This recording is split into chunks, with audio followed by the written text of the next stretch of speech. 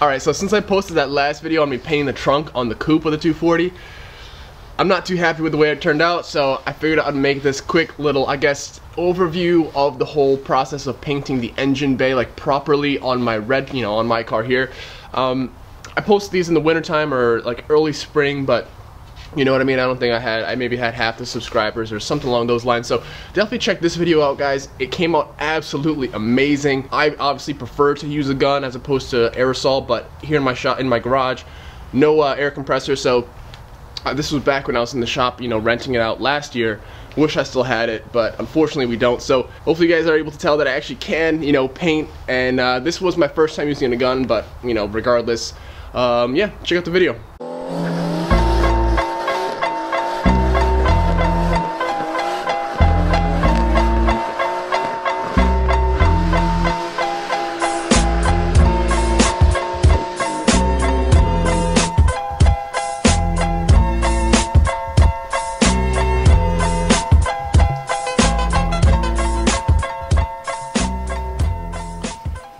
What's up, guys? How are y'all doing out there today? Hope you guys are all well. Welcome back for another video here today.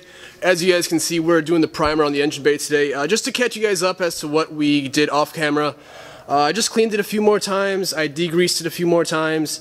I did it with some tack rag as well, so pretty much all ready to go.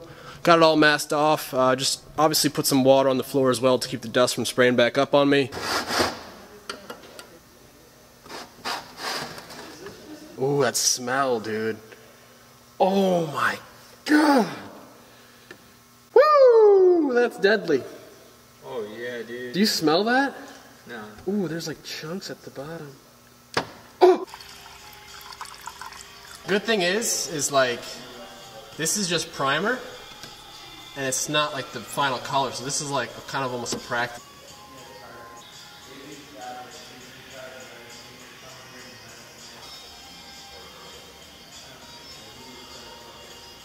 Oh, we got paint. Hey. Okay, toss my respirator on right quick. This is good. This is tricky. Holy sh**, this is so tricky.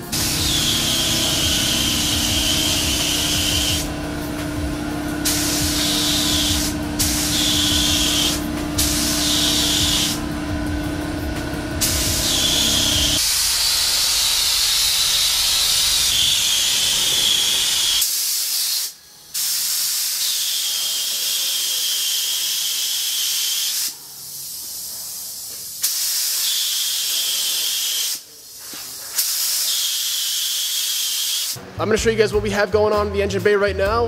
We're going to go ahead and mix up some paint. I'm going to show you guys what color we're working with, mix up some clear, and hopefully we get a nice result at the end of this thing. Everything is cleaned down. Like I said, if you guys haven't seen my previous video, not the whole priming the engine bay video, but the previous video, we went ahead and sanded down the engine bay with some 600 grit, and it is basically just ready for some base coat, guys. So we're going to go ahead and just mix up some base coat. I'm a little bit sleepy right now, but hey, once I see some color coming down, I feel like I'm gonna just perk right up. I'm gonna get so excited to get this thing done. This is a huge stepping stone, guys. Once this is painted, the motor can go back in. Alright guys, so time to mix up some base coat. This one in specific, guys, the color code, first of all, is LP2. This color came on the, well, it says here, but I don't believe this is right. Eh, maybe it's right. The 95 to 2001 R33 GTRs. There's a bunch of different midnight purples, but this one in specific is the one that appeals most to me. I absolutely love it. In the dark, it's like pitch black, but once when you get this thing cracked in the sun, it just looks absolutely insane.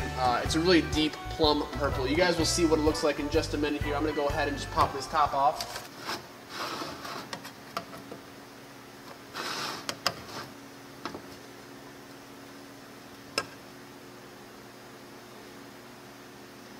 So, right off the bat, as you guys can see, it's kind of hard to get it, on camera right now, but, this thing, obviously this is just kind of on the top of the lid, but you guys can kind of get a feel for what it looks like right now. See if I can get you in there.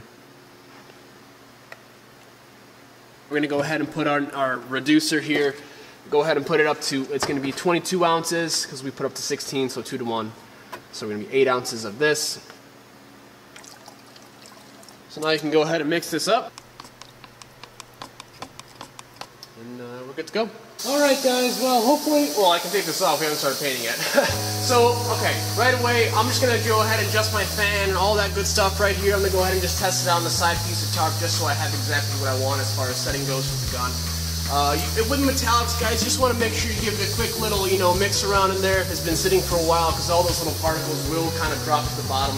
First coat is done, like I said, real light dusting. Once we have this coat down, this is basically just so it has something to, to grip to the next coat. So you want to apply it a little bit more wet.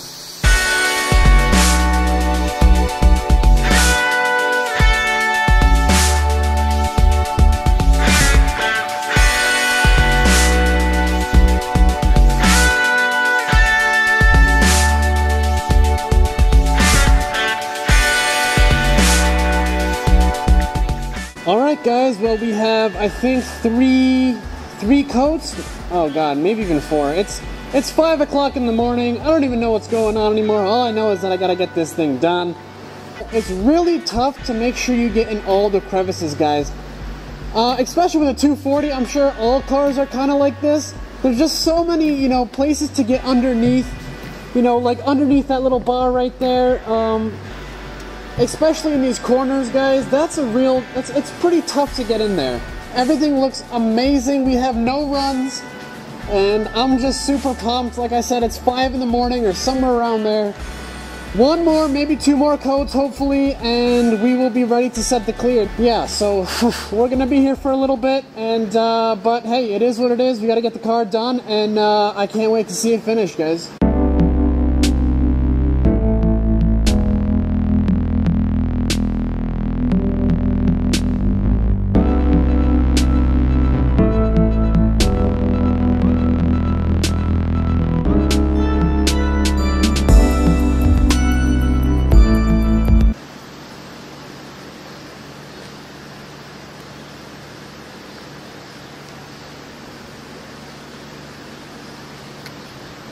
Well, it's about 5:30 a.m. Eating a donut, having some coffee. It's good. It's good. A little breakfast, Birds are chirping, but we're plugging away. Got to do the clear coat still.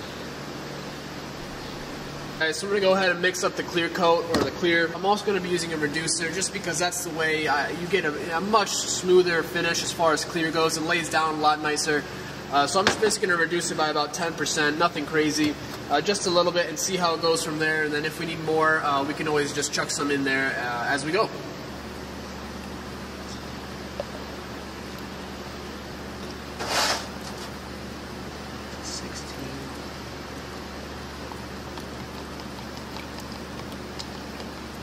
Alright, so here we go. Time to apply the clear coat. Alright, don't worry, this is on the outside. That's on the outside, it's clean. It's 6 in the morning. Well, it's past 6. So, if I seem to act a little crazy, that'd be why.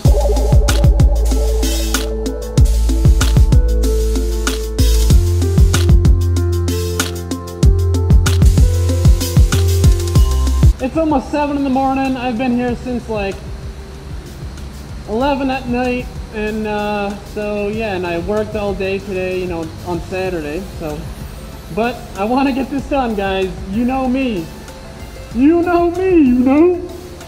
Gotta get her done. All right, guys. So I figured I'll do 1 more coat and actually put a little bit more of a ratio, like a higher ratio of reducer. You guys see me? But I'm gonna just kind of test it out here, guys. It's like I said, it's all trial and error. Everything's looking good. I got a tiny little puddle down on the frame rail. That's not a big deal. I'm actually happy that happened there and not somewhere else. A couple little areas where I'm gonna need to give a little bit more clear, and we should be good to go. We should be done for the day.